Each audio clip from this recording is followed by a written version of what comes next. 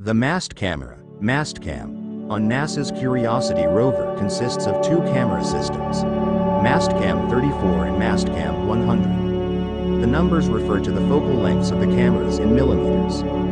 MASTCAM 34 has a wider field of view and captures broader landscape images, while MASTCAM 100 has a narrower field of view and is used for detailed, high-resolution images of specific targets.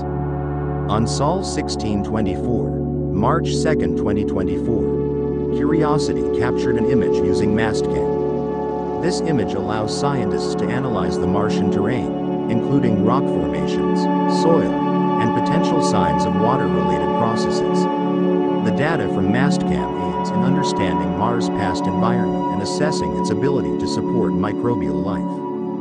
Curiosity's mission includes studying the climate and geology of Mars and collecting samples for potential future return to Earth. The rover's suite of instruments, including MASTCAM, plays a crucial role in achieving these scientific goals.